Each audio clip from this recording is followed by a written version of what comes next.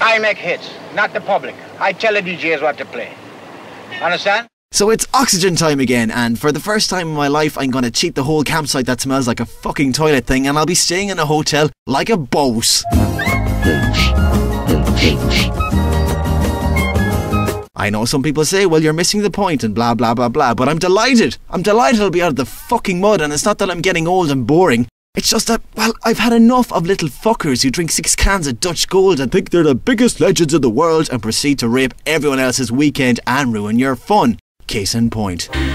Last year, myself and herself were walking back to the campsite after a spliffing good night of dancing. Barbara Streisand. And we came across a lad who was in a great deal of distress.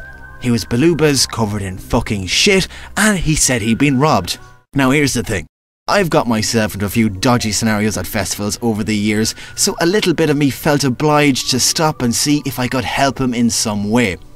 A decision I, well, kinda instantly regretted. He didn't know where his friends were, he'd lost his phone, and his wristband was nowhere to be seen.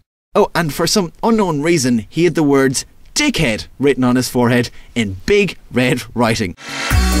I did my civic duty and walked him through the sludge, empty cans and discarded hymens, carefully standing in front of him and waving my bracelet-clad arm like a gobshite to distract any security guards that approached.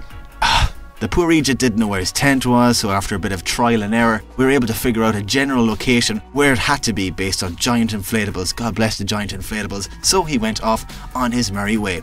I'll be honest with you, I felt good. I felt good because this was my one good deed for the festival, over and done with, and now I could get back to acting the prick and not feel bad at all. The following night, the cold was beginning to kick in and there was a group of us huddled for comfort, drinking whiskey not only to beat the band, but kick the shite out of the band's instruments in an attempt to stop quivering like a fat Buer on a vibroplate. Suddenly, I heard a very strange noise. Well, a noise stranger than the absolute cod shite that was being talked in our little domed quasi-Siberian mental asylum. Wait! We can't stop here. This is bad country. It went like this.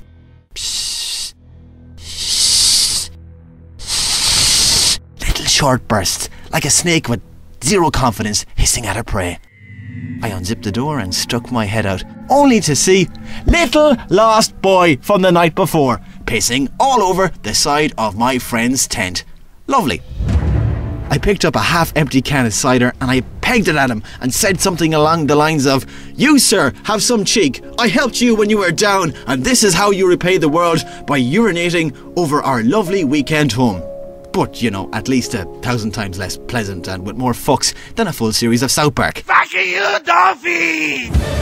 To my surprise, the little prick didn't look even a tiny bit sorry, and picked up the can I had just pegged at him with his piss-covered hands, took a nice old slurp of it, and stumbled away into the darkness, shouting something like, "Relax, sure, it's oxygen, hey." Where the joys country Caleb.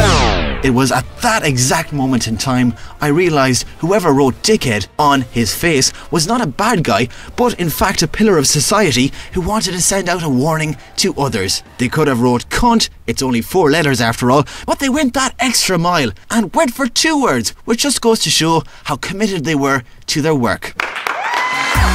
I applaud them for trying, and as I get set to pack my bags for another weekend of nonsense, I do so knowing that if I ever meet any lost souls clambering for assistance this time, I too will keep my head down and keep walking, because if it's one thing I've slowly learnt over the years, it's that oxygen isn't a festival, it's 3 days of survival of the fittest. Not the best way of looking at things, I know, but sure, as a wise man once probably never said, once pissed on, twice shy.